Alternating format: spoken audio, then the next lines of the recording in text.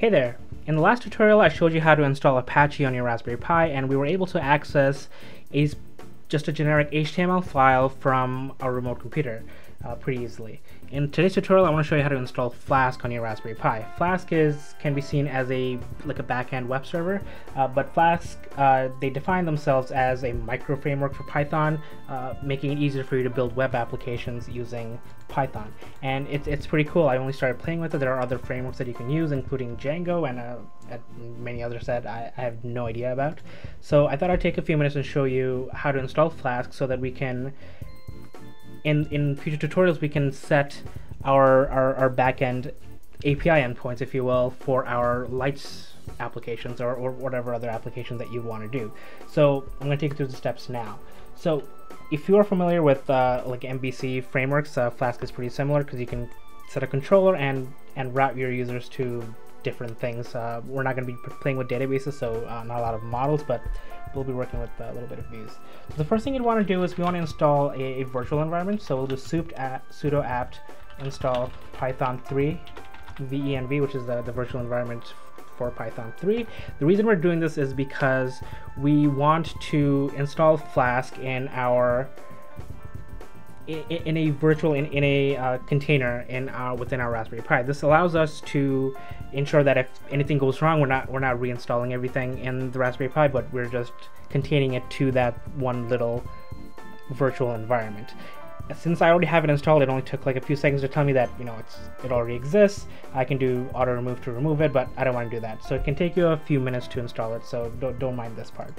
So the next thing we want to do is we actually want to go to our www folder, which has our HTML folder here, which in our last tutorial we created an index file. I called it new old index. Now I renamed it since our last video.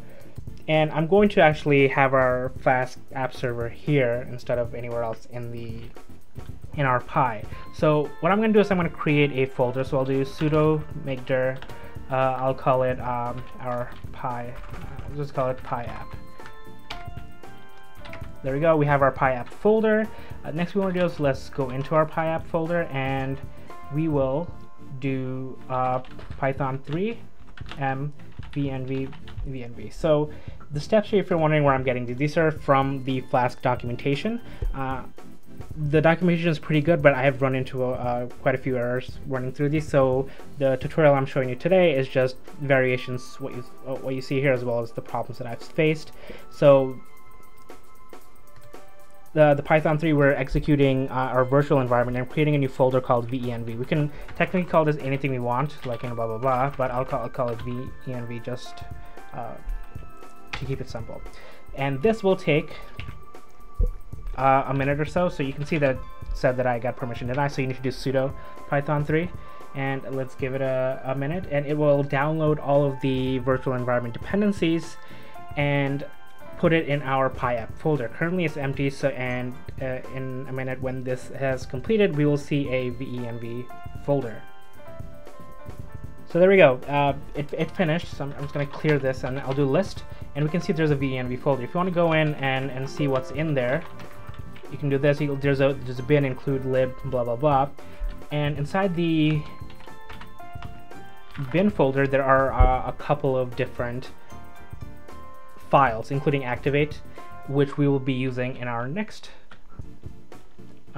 command, which is we'll do venv. The dot is for the source directory. The bin activate, and what this will do is it'll activate our virtual environment, but it won't work. Well, actually, it did work. Normally it would ask me to do sudo n, but I guess it didn't this time. And there we go. You can see that there's a venv prefix here, and it means that we are in our current virtual environment. If you want to get out of it, you just do deactivate, and it takes you out of the virtual environment folder. So we do stat venv just to see who owns it. It's owned by root, and then I will run this again, and we are in our virtual environment. So anything we do now will only happen in our virtual environment and will not install anything globally. Next we want to do is we want to install Flask. We'll do pip install Flask, and this will take a few minutes to grab all of the Flask source files and install it into our virtual environment only. And again, since this is a virtual environment, everything that we're installing now is contained to this environment and will not affect anything else that's happening on the Pi. So if you want to redo everything, we can just rf and delete this folder and restart.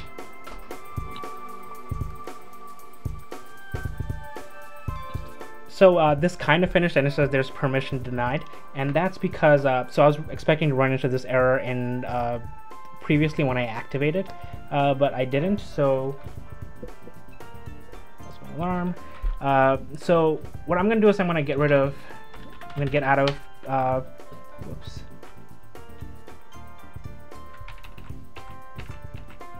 Deactivate.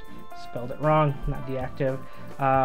I'll do list, I'll do stat venv, so we can see that it's currently owned by root. So we're going to do, we'll do sudo chown, or chown, R for recursive, it changes the permissions for every file and folder underneath, and we'll do pi, the pi user, the pi group, and we'll do venv, and now if we do stat again, we'll see that it's now owned by pi.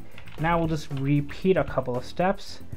Activate, and just clear, and let's run our pip install Flask one more time.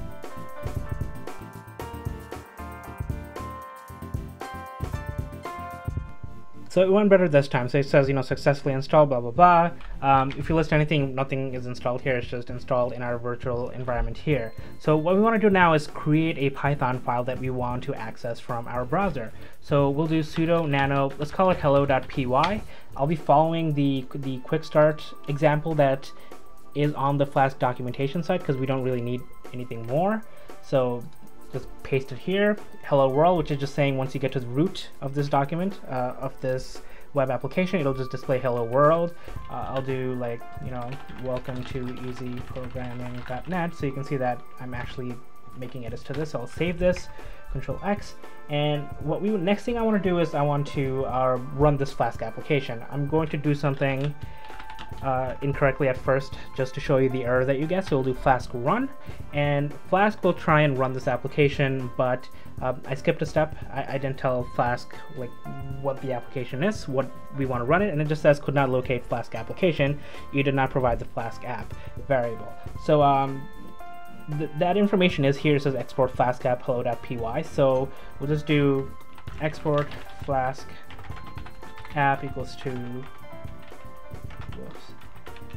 hello.py. So we need to export this little variable here in this Flask app variable, telling it what file to run, what is our main Python file. So now if I do this, and now if I run Flask run, it will run. Let's give it a minute. I also left something else on purpose. So it says Flask app is running, hello.py. Environment is production, but it says do not use development servers in a production environment, which I'll show you how to do in the next tutorial, and it's running on 127.0.0.1 colon 5000. That's the port that's running on. If I try to access that in our here, it will not work because I can't access it. It's only running locally. So if I were accessing a web browser from the Pi, it would work. So the thing to do here is you send in a special argument here. We'll call it host equals to 0.0.0.0, and we're telling Flask, when you give this command to Flask, is telling it to make it public so that anyone who can access our Raspberry Pi's IP address can access this Flask application. Now if I run this, it'll say in running on 0.0.0. Colon 5000, and now if I go back here, now if I refresh this, there you go, it's running hello world, welcome to easyprogramming.net. Pretty straightforward. And now every time I refresh this, you can see that there's an entry here because it's an application server, and it's recording all the requests that are happening, and these are all GET requests. If you are familiar with Flask, you can skip this part where I'll just show you how to create another view really quickly. So we'll do app.route. We'll do let's do tutorial def, right? My tutorial, and we'll do return. Put your tutorials here. No semicolon. I just don't get used to that. If I go here without saving it, if I do my tutorials, it won't work. Or my tutorial, right? Or tutorial will not work. But if I save this and I rerun Flask, of course Flask wasn't running, so that wouldn't have worked anyway. So if I rerun this, let it load, blah blah blah, takes a few seconds and it's running.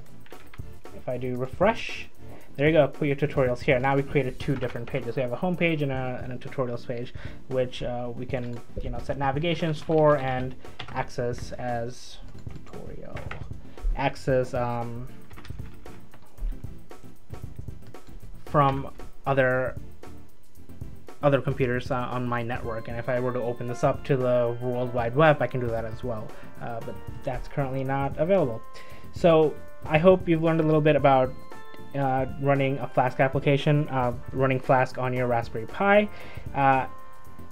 Yeah, this message here says, do not use development server in a production environment. So the reason is that if I were to create a JavaScript file and request something from this URL, it would still need me to require CORS, which you've seen in my jQuery videos and my AJAX videos.